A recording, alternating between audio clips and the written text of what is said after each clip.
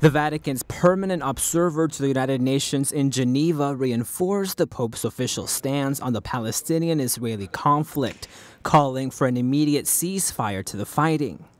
In the long run, there can be no winners in the current tragedy, only more suffering. Most of the victims are civilians who by international humanitarian law should be protected. Archbishop Tomasi did not place blame on either side for the escalation in the latest conflict.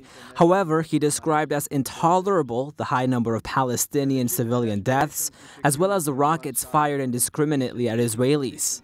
Tomasi also invoked the Pope's visit to the Holy Land in May and the prayer for peace in June in calling both sides to dialogue.